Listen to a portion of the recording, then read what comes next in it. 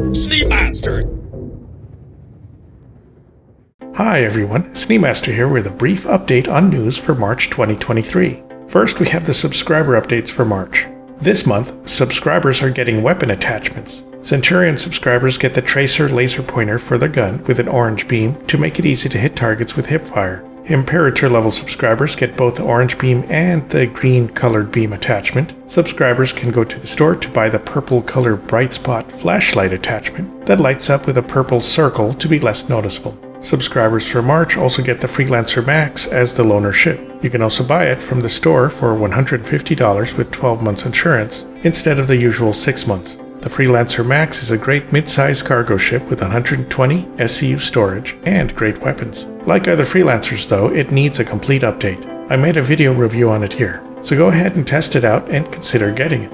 Next, the biggest news is that patch 3.18 is finally live, although it's got a ton of bugs that make even logging in difficult. There are lots of other little bugs as well, like the bug that gets you stuck in your seat and you can't get out, bugs preventing you from accessing your inventory or summoning ships, and other issues. CIG has said they are working on a quick 3.18.1 patch, hopefully for this coming week, as well as some server hotfixes for behind the scenes. Until those roll out though, things are going to be very difficult. I'd hold off a little bit until CIG rolls out fixes, but people have said that the patch runs pretty smoothly aside from those major issues. And of course, doing salvage and cargo gameplay and racing is all pretty fun. Also check your in-game money. Many may not have lost everything from the wipe in 3.18 that we thought we would, especially if you are picking up envelopes in 3.17. Now keep in mind, due to persistent entity streaming in 3.18, you might not get your hangar items back with a character reset if you lose them in-game, like you would with previous patches. CIG is working on a system to get it back separately, but try not to lose your gear until then. I recommend just using only items you can buy in-game for now.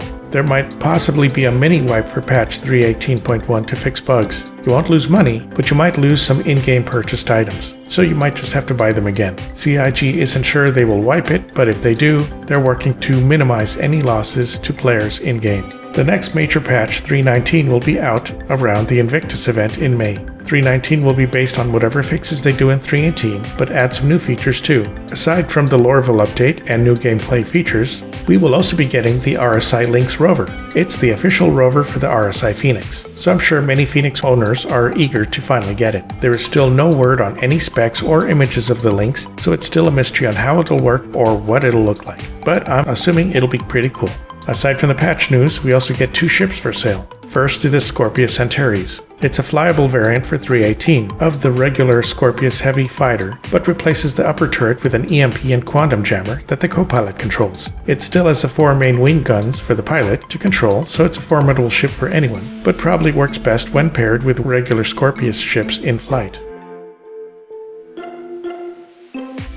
I'll make a video on it soon. The Antares runs for $210 war bond with LTI, or $230 with store credits and only 6 months insurance. Concierge can buy the Antares with LTI and the Tiburon paint for a special $210 war bond. There are also special dual sale packs of the Antares with a regular Scorpius for $400 war bond with LTI, or $440 with store credits. Or get a pack of all non-limited RSI ships together for $1,650 war bond with LTI. That doesn't include ships like the Phoenix, sadly. There are a ton of great paints now for the Scorpius and Antares. The paints work on both ships. There are technically 6 paints you can buy right now, but the Tiburon version that has a shark mouth on it is concierge only, so just 5 paints for everyone else. It is a cool paint though. Next we have the Drake Vulture sale. The Vulture is finally on sale again and won't be limited anymore. It's fully flyable in 3.18 and is great for getting into salvage with. Once we get tractor beams and cutting devices in the future, then the ship will be even more useful. I made a video on the Vulture that you can take a look at yourselves. Vultures are great for salvaging ships and in the future will be great for removing space debris from cluttered space. The Vulture has gone up in price with a special war bond of $150 with LTI or $175 with store credit and 6 months insurance.